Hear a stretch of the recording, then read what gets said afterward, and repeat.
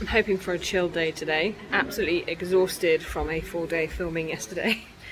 I have woken up at the very last moment of checkout and cancelled my hotel that I had booked for tonight, because now that I'm here in Amsterdam I realised it's actually really far out from the kind of centre of town where things were happening, which is amazing that I was able to cancel it on the actual day that I was supposed to be staying. Anyway, so I've just booked somewhere a little closer that actually ended up being a little bit cheaper, so pretty delighted with that. It's raining and so I'm reluctant to leave the hotel. You can't see, but it's chucking it down. And I'm really tempted to go past. There's this like burger place where you can like just tap your card, open a little window and take a burger out. Oh, I'm glad they don't have those in the UK, because I'd just be in there all the time. I can't resist. So delicious. It's really nice. I think it was like £4 or something for a burger. Might pop in there before I get on the train. Oh, I guess I better get up. Oh, okay, let's go.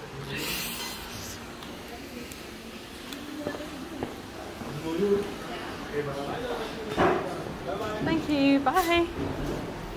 Oh, it's raining. Oh well, there's the station. It's super close to where my hotel is. My hotel is actually very pretty. Let me show you. Look at that! What a building!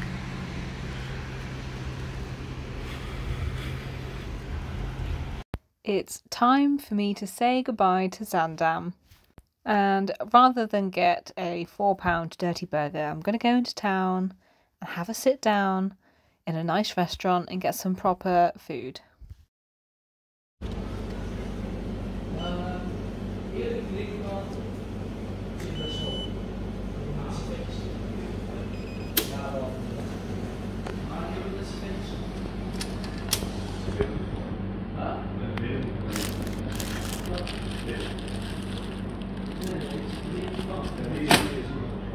And whilst I was stuffing my face with that dirty burger, I witnessed this really lovely moment between this duck and her ducklings.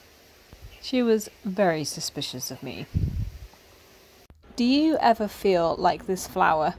It has thrived in what looks like pretty tough conditions, and then all of a sudden, out of nowhere, and then when the train passes, it's still there, hanging on.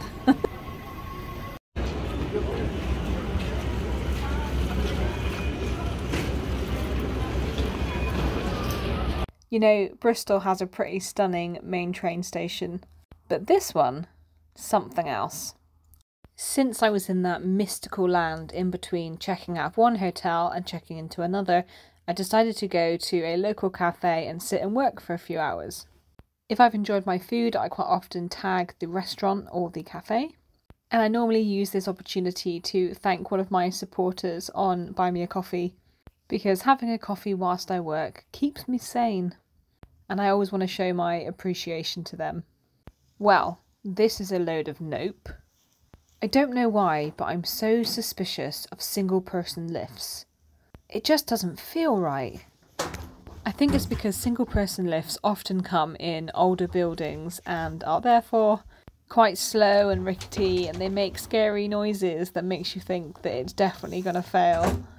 And also, my brain is kind enough to warn me about all the things I'm worried about when I sleep, through dreaming and dream symbology. And by that I mean, if I'm ever worried about failing something, perhaps I have a big exam coming up, I'll dream about getting in a lift that plummets to the ground. In reality, I'm not all that scared of lifts, but there's only so many times you can have the same slightly terrifying dream before you start to take this stuff seriously. Thanks, brain! Thanks for letting me know that I was worried about that exam by giving me some terrifying things to look at whilst I sleep. Thanks for keeping me company in the lift. I think I might just walk up the 3 flights of stairs later. After I dropped off my bags into the hotel, I popped into various different shops around the city, and I fell in love with this leather backpack store which had its own DIY station, so you can add your own wording, your own personalised features onto the rucksack that you buy. I thought it was just a really lovely way of making something your own. There's also areas in which they are able to make repairs on bags, meaning whatever you buy has a chance to last you longer. I've been hunting for a long while for a larger backpack that was in a lighter tan. I have a black leather backpack that's much smaller. This also has a section for a laptop inside, and I was super delighted with it, especially as it was a fraction of the price than any of the other bags that I have seen anywhere in the UK. So highly recommend this shop if you're in Amsterdam. When I got back to the hotel, I decided to make a little bit of content. These were just a couple of funny ideas that I came up with when I got into my hotel room. And when creativity comes to you, it just has to come out. These both have music that's relevant to the video, but I can't repost it here because I don't own the music.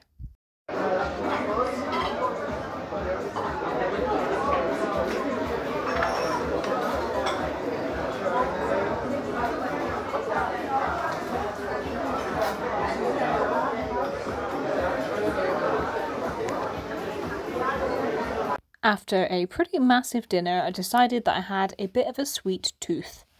I'd passed this sweet shop on the way to my hotel earlier in the day, and I wanted to treat my inner child to a whole bag of different ridiculously sized and shaped sweets. To be honest, I'm not even really a sweets person, but Pick-a-Mix was not something that I could afford when I was a child. So as an adult, as and when the circumstance comes around, I do enjoy treating myself to a bag of Pick-a-Mix.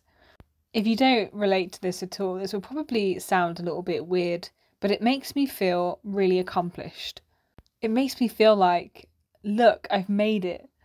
I can buy Pick-a-Mix. Do you have anything like that? Something you really revel in being able to buy as an adult? Oh, those watermelon ones, they were so good. I'm saying they were so good because right now it's like midnight and all these sweets are gone. I've eaten them all. And I selected many, many more than you have seen on this video. I think those ones had almonds inside. These ones had to be my favourite. They were little mini octopuses. Or is it octopi? Well, either way, they were pretty darn delicious.